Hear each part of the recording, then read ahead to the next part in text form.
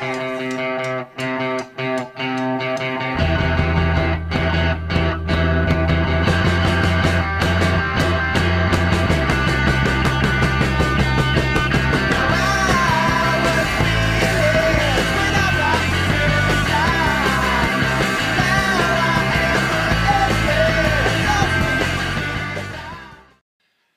good day, my friends. How are you all doing today, Lionhearts?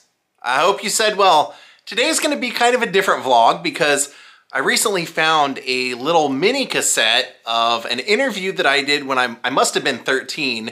And I think that I remember this being a class project where you had to interview your grandparents about what their life was like when they were 13. So I found this. The audio is kind of dirty, so I did my best to clean it up and make it audible, and I just thought I would share it with you guys. I think it's, nobody ever got to meet my grandmother because she passed long before I was vlogging, but I think you can hear her personality and her sense of humor through her responses in this, so hope you guys all enjoy this. Daze with Jordan the Lion, it begins right now.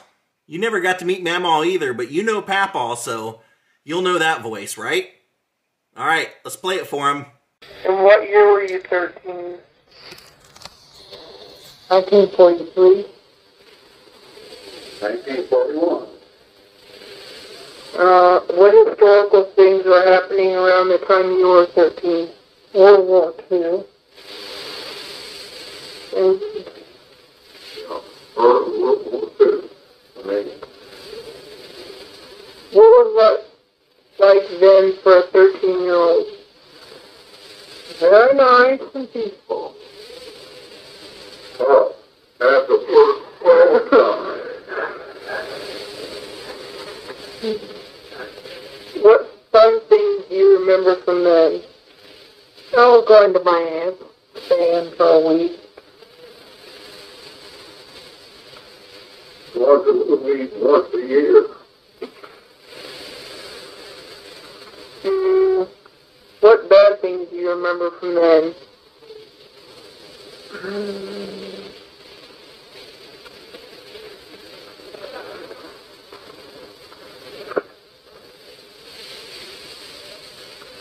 Bombing at Pearl Harbor.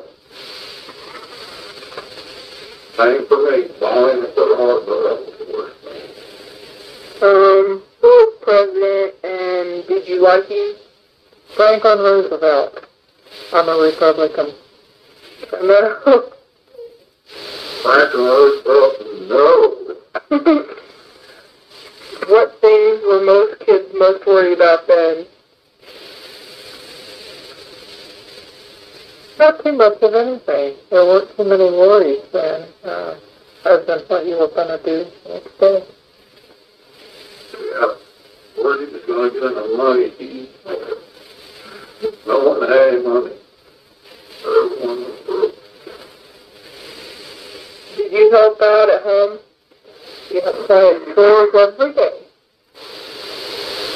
Did I ever?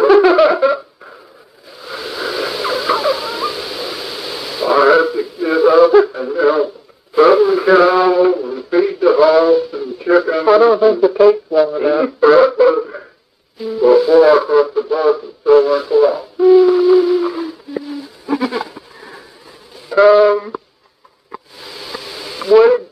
Did you know what you wanted to be in life? Not really. I didn't even think about it at 13. I knew I didn't want to be a farmer.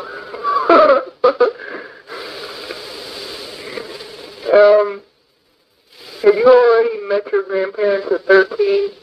My grandmother, so I never knew my grandfather. Yes, I knew all my grandparents, but my grandfather, Fred, died.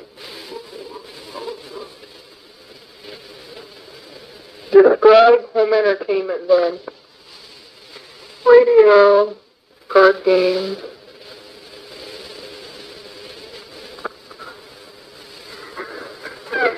I don't think you can say that. Home entertainment, the only thing we ever had was the radio. What were fads when you were 13? Like how you dressed or how you talked?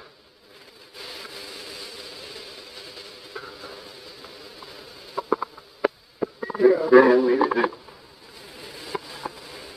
Big band music. That was the biggest thing on my life. The big thing. And the jitterbug. Very neat. What did you wear if you wanted to be popular? I was just dressed real nice. The dress, the skirt, the blouse. Clean overalls.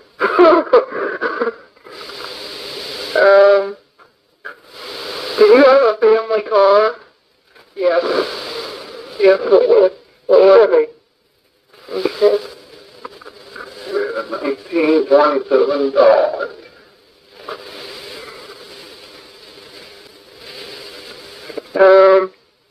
Did you have your own room? Yes, I did. I shared one with my brother.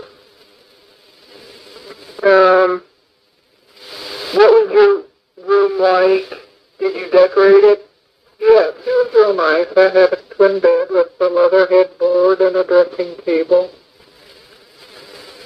We just had a bed. I saw that. And it was cold up there.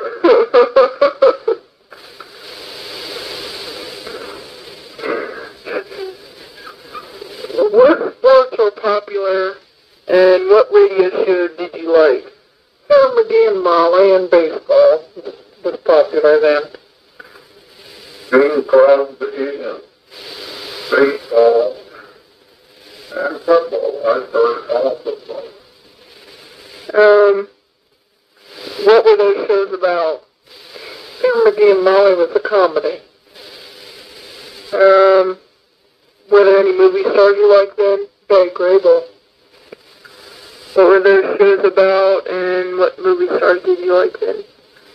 I liked the Hopalong Cat and Cowboys. What books did you read and what was your most valuable possession then? Well, I read the Bobbsey Twins, little girl books like that, and I had a lockup that my mother bought me. I read Tom Swift, Tom Sawyer, and Huckleberry Finn. What was your most valuable possession then? My 20-gauge shotgun. What is your most vivid memory from that time?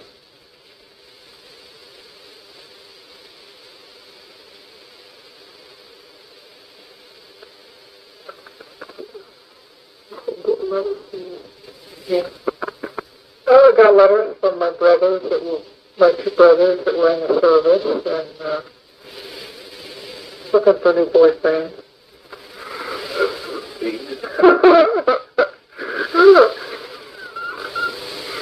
Long in Pearl Harbor. Okay. Well, my friends, there you go. It was short and sweet, but pretty funny.